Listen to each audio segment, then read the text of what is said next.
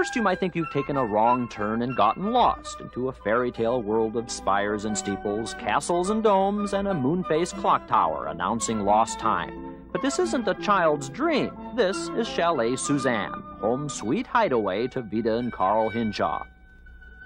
This is our home, and we're so used to seeing everything and doing everything that we forget that things look different to other people who are coming in.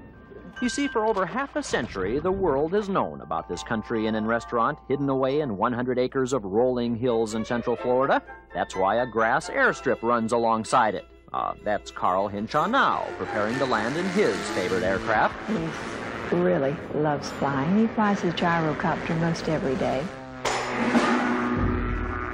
In fact, it was Carl's mother, Bertha, who started this sprawling maze of 30 guest rooms back in the 1930s, creating an Alice in Wonderland touch wherever her fancy struck. That's the thing about Chalet Suzanne. Every room is different. In fact, the architecture is, well, kind of hard to explain. Well, it is slightly irrational, wouldn't you say?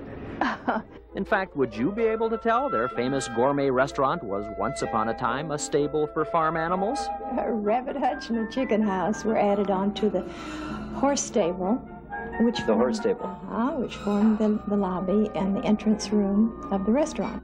But the main reason people keep coming to Chalet Suzanne? Of course, the food. Now I'm talking about homemade gastronomic inventions like broiled grapefruit with chicken liver, chicken Suzanne, and that famous Romaine soup the astronauts took to the moon. It all adds up to one of Florida's top-rated restaurants. Now, isn't it nice to know a home can be more than just one man's castle?